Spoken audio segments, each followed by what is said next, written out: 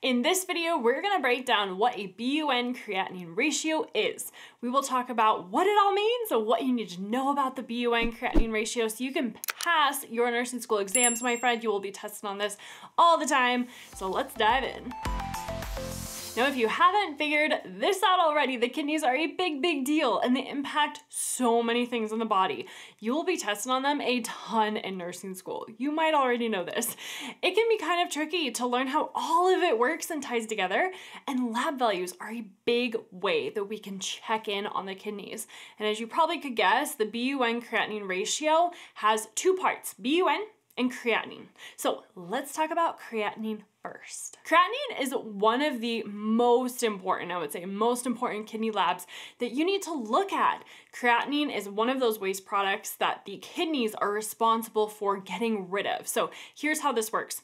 All throughout the day, your muscle cells are constantly building up and breaking down, and creatinine is a byproduct of this natural muscle breakdown. So as it's released, it travels through the blood and to the kidneys to be filtered out into the urine. So when we test for creatinine, we're testing for the level of creatinine in the blood. Now, to make sure we fully understand what creatinine is and really what it does in the body, now let's go through some critical thinking points and break it all down here step by step. So what do you think would happen to the creatinine level in the body when the kidneys are damaged? Will it go up or will it go down?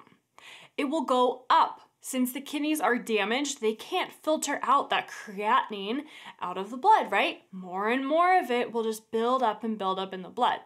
So the creatinine level will then increase. A normal creatinine level is between 0.6 to 1.2 milligrams per deciliter.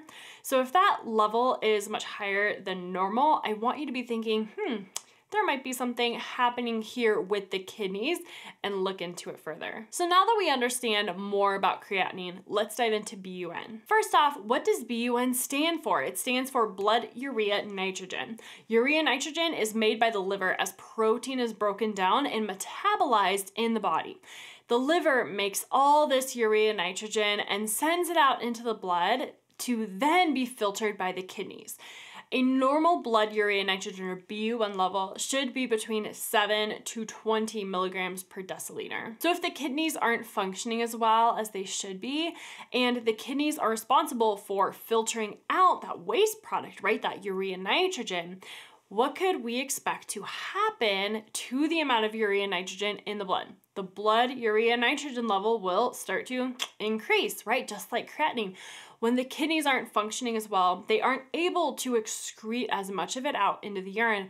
It gets reabsorbed back into the blood. So that increases the BUN level. So as the kidney function decreases, you will see the BUN and the creatinine levels start to increase as they build up more and more in the blood.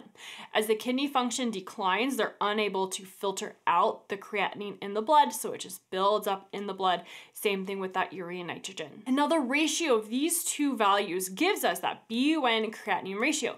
So normally a BUN creatinine ratio should be between 10 to 1 and 20 to 1, which means there should be 10 to 20 times as much BUN as creatinine in the blood. Now remember that creatinine and BUN do the opposite of GFR, or glomerular filtration rate. And that's another kidney lab value that you absolutely have to know for your nursing school exams. So click on this video right here, and I'm gonna walk you through everything that you need to know about that GFR, that glomerular filtration rate. And if you like this video, write love in the comments below, because that is just our thing around here. And as always, my friend, go become the nurse that God created only you to be. And I will see you over there in that next video.